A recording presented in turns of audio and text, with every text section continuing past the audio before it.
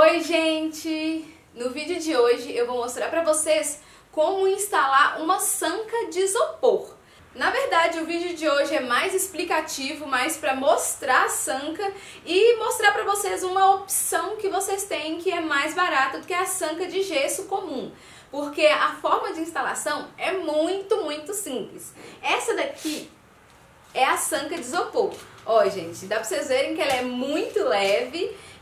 Se eu fazer força nela, ela vai quebrar. E aqui nessa embalagem vem duas sancas de 2 metros. Eu escolhi aquela sanca de colocar ao redor do cantinho da parede com teto.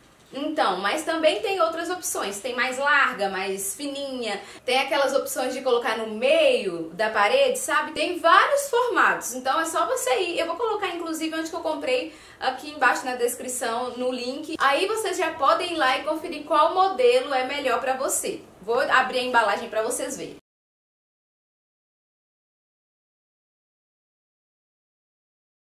Uma coisa legal de falar pra vocês é que essa sanca de isopor não é aquele modelo de isopor de placa que a gente compra, que é cheio de furinho, não. Eu pensei que era desse jeito também, mas não é. Ela é toda lisinha, então fica um acabamento bem legal. Depois, se você quiser, pode pintar. Então fica como se fosse a sanca normal, comum de gesso.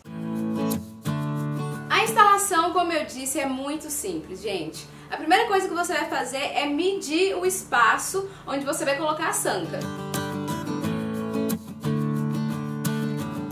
Em seguida você vai medir a mesma medida que deu no espaço que você vai colocar, você vai marcar na sanca e fazer o recorte. No meu caso, como esse espaço aqui é muito pequeno, eu já vou ter que fazer em uma só o recorte do 45 graus que é no cantinho.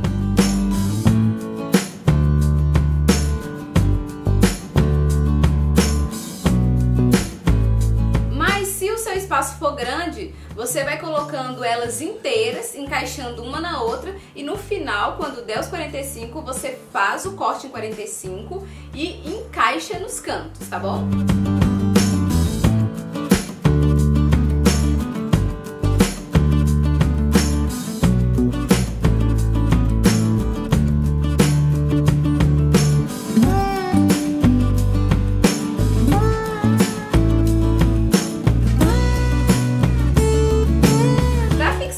Na parede existe uma cola específica para colar isopor. Aqui eu vou utilizar uma cola rodapé mesmo, sabe? Rodapé de MDF.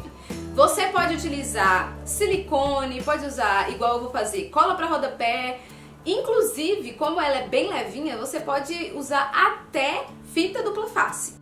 Depois que você passar a cola na sanca, é só colocar na parede.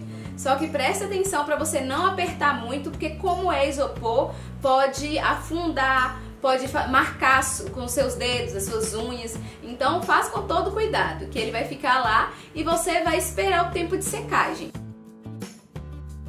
Inclusive, pode ficar umas frestinhas, tanto na parte de cima, tanto na parte de baixo da sanca. Você pode usar essa mesma cola para passar nesses cantinhos e tampar tudo, que vai ficar perfeito.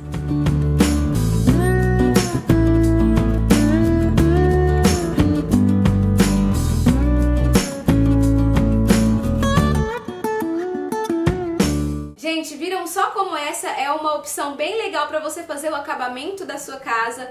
Pode ser um detalhe pequeno, às vezes você acha que não é muito importante, mas no final dá um toque bem legal para o seu ambiente e não é nem muito caro e nem difícil de fazer. Não esquece de deixar seu like e se inscrever aqui no canal. Se você fizer na sua casa, me marca lá no Instagram que eu quero muito ver o seu projeto. Um beijo para vocês e até o próximo vídeo. Tchau!